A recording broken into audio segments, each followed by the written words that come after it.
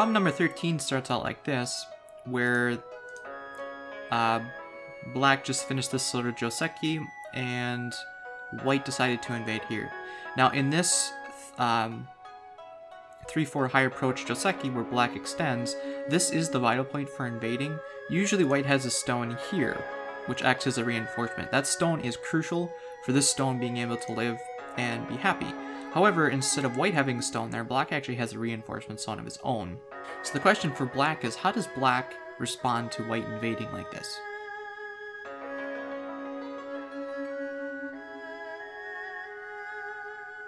Black's move is similar to the gets around invading answer, where black needs to prevent the connection by playing here. Now, the usual move for white is either this one or this one, and in this case, white will try to do this one. However, since white doesn't have the reinforcement stone, this is just going to fail, because black is going to go here, and if white pushes, black will back off. When white connects here, black will go here. This seals in, and because of this stone, white doesn't have a chance of making two eyes in here. If after white plays this move, black doesn't back off, but tries to press down with a move like this, then white can Hane and bump into this stone, and then Hane. This exposes this cut, so black will need to connect, and then white will play here, and now white is alive. So in this case, black needed to back off instead of pushing down on it. Now, as I mentioned, instead of playing this one, white also has the option of this one. Now, white will not die outright. However, when black pushes in here and Hanes, these three stones are going to be a pain for white to try and make live. So black's going to have a lot of fun attacking this later. As I mentioned, the usual Joseki is for white to have a stone here, so that when white invades, black will block, then white can do one of these two. This one goes for outside influence, this one goes to live locally and give black the outside influence.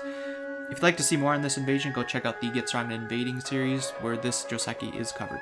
Problem number 21, the position up here is standard from a Joseki, where white approaches low, black does a 2-space high, white does a diagonal, black backs off, white plays here. And so the question for black is, how does black attack these three stones?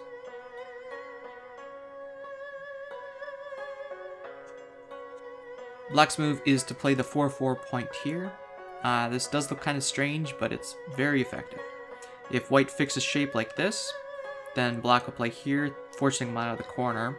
White can then jump, black will peep, and then black will jump here, securing the points on the right side. And these are still under attack, so white still needs to run some more. If after black plays here, instead of doing this one, white plays here, then black will attach on the inside, forcing white to capture this stone. Black captured this one, and similar to before, white still needs to jump into the center, black will peep, and then secure the stones on the right side again. If black doesn't play this move and tries to surround it with a jump like this one, then white will do a similar sequence to before by playing here. But now, since black isn't as strong as he was before and doesn't have this stone to reinforce it, black can't attach on the inside, so black will need to back off. White will then play here. If black decides to defend his territory on top with a move like this, because this is an elephant's eye, white can threaten to split black positions by poking through it, and black's territory on the right side is not as secure as it was before. Problem number 30 arose from this Joseki up in the upper right corner here. The usual move for white during this is to make a smaller extension, and then black will come back and fix. But in this case, white decided to make a really large extension over here, or decided to tanuki altogether because maybe white already had a stone here. So the question for black is, how does black attack this position up here? The correct answer for black is to play the 4th line move here. The point of this is it's a placement for setting up another move for black. So from here, if white pushes up, black will Hane, forcing white here. And then black will play the foot sweep, exposing this cut, forcing white to connect. Now white's two groups are separated and in trouble. If after black plays here, instead of extending, white attaches, then black is going to wedge, white will Atari, and then Hane. And then now black is just going to extend. If white pushes, black will extend again, and again, and again, Now white is securing some third line territory here, however black's thickness is incredible. This stone is essentially non-existent, so figure that black has a wall spanning the entire board with some extensions ready to go. From here black may want to start leaning on this stone and just expand this moil greatly. Backing up, instead of pushing, white might try to do the diagonal here. And if white does the diagonal, black will again do this move, forcing white to connect because it exposes the cut. And then black will push up. If white extends, then black is going to cap. Now, the point of a cap is for white to pick a direction to run.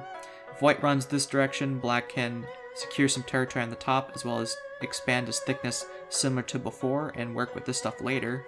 If white decides to push through to the left here, then black is going to build influence and strength here, which is going to weaken his stone here. If instead of the diagonal, white tries the slide, then black is going to shoulder hit it and keep it down on the second line here. And even though white can connect up and even make some points in the corner, similar to before, black is just getting this giant wall of thickness, and this is not good for white. So that's the magic of this move.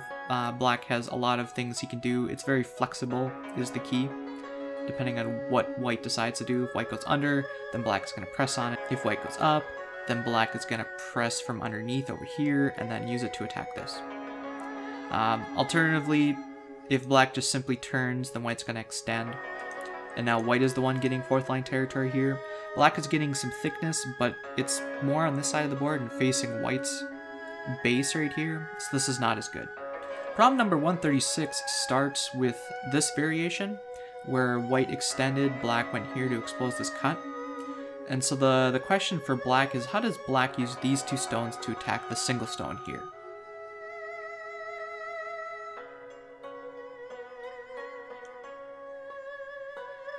Black's move is the shoulder hit.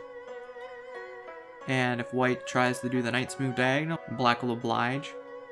White will then attach, black will hane.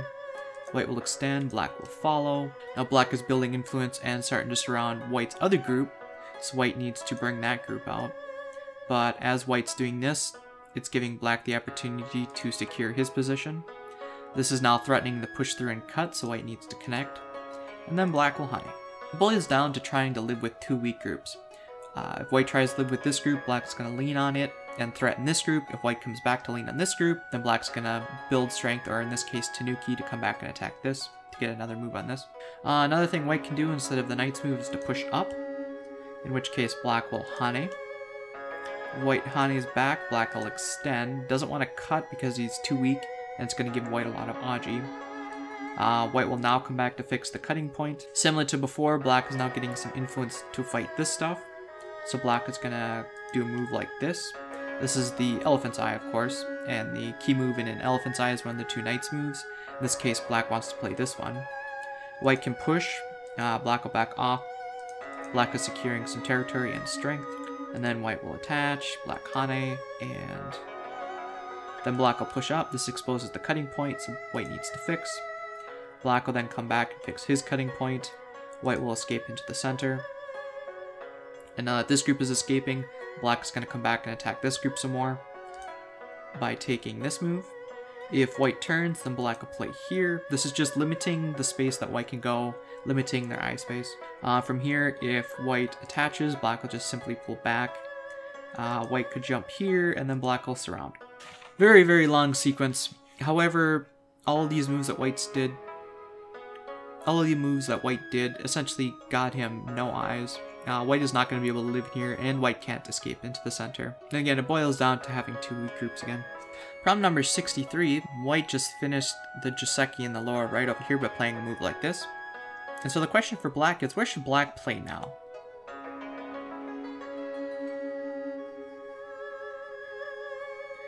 You should note that in this Joseki down in the lower left, if black has a stone here, this puts a lot of pressure on the ability for this group to live. So black's move is to continue putting on the pressure with this move. Now white is forced to go into the center. White cannot live locally. So white will attach and try to get some strength by leaning on this group and going up. And then when black plays here, Black is expanding his Moil. White is essentially just living, not really getting a whole lot of points. So this is a very good attack for black. And just to exemplify, white can't live locally. Now in endgame, let's say for instance, if up here in the upper right, if white were to play this would just be an endgame move. But white doesn't have a move here to put enough pressure on this group, so this is okay. Whereas down here, if white does this, then black is going to play this move. This exposes this cut. It's a placement to Tsuji, so it reduces it down to 1 eye. So again, white is forced to go out into the center. So if instead of doing this, black tries to lean on this group and expand this mile by doing something like this, then white's going to do this, and now his group is fine again. And similar to before, now that white has this move, white will try to aim at this invasion later. Problem number 117, white just decided to slide into the corner with this move. What should black do?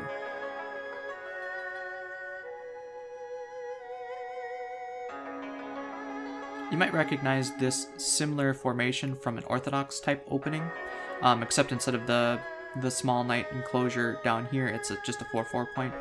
But when white has this 3-space extension this near a corner, black's move is to throw in here. If white jumps, then black will diagonal, putting this stone under a lot of pressure. White can live in the corner by playing this. Black stones need not fear because they can make their own 2-space extension here. And from here, white will push up, and black will jump. White will lean on this stone a little bit, and then expose this cutting point. Black's move is not to connect, but to play the shoulder hit here. White, to escape into the center with this group, will play this small knight. And then black will connect and fix the shape by playing this move. If black doesn't throw in and reverts to a semi-joseki by playing here, then white's going to get this move. And this is very, very good for white to get. Just to show the orthodox sort of opening that happens here, when white plays here, splitting the two sides, black will extend from this side. After black goes here, white will make a 3-space extension here. Black will throw in here, and then white will jump. Black will back off. White will slide into the corner, but again, black doesn't want to play this move. Black wants to come back and attack this stuff. White will then take the corner, black will back off, and then it reverts to what we just saw. And this is one of the orthodox openings.